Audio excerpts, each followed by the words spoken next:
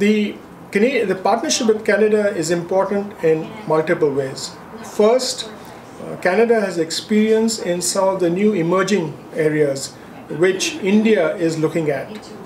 For example, green skills.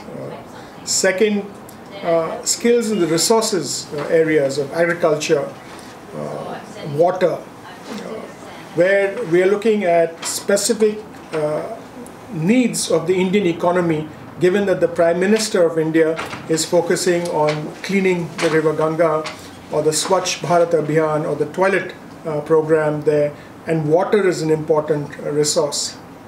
The second is that the Canadian system is so well integrated with India. We have actually a lot of collaboration in the education space between Canada and India. And we see that most graduates and people who come out of the education system in India are looking at getting a skill. And what best to look at the Canadian experience here, which is very well understood in terms of the people of India. There is a huge, there's actually 1.5 million, more than 1.5 million people from India in Canada. So there are a lot of roots back home, and that will enable this cooperation between the two sides to actually grow much faster. And the third is that we are trying to bring in a new dimension to the Canada-India trade relationship, and with the Make in India program and the opportunities that would be opened up for Canada through the bilateral investment treaty, through the comprehensive economic partnership, as Canadian firms go out to invest in India, they need people, and what better to have people in India who have been trained and certified to Canadian standards and Indian standards as well.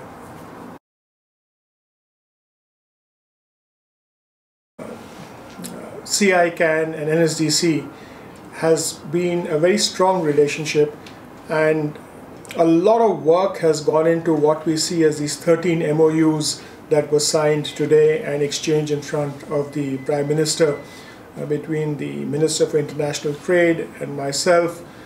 But I think we kind of pursued each other across different continents. We did sign the earlier agreement in the presence of Governor General in last February.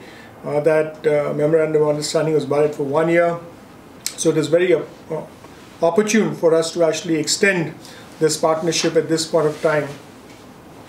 But the MOU is the first step, and the tone and tenor of the MOU that we signed last February and the tone of tenor of the MOU that we signed this year might seem same, but the action on the ground is significantly different, and we look to a lot of people in CICan working and looking at India and working from the NSDC point of view in actually getting these MOUs off the ground and very active so that the people in both countries benefit.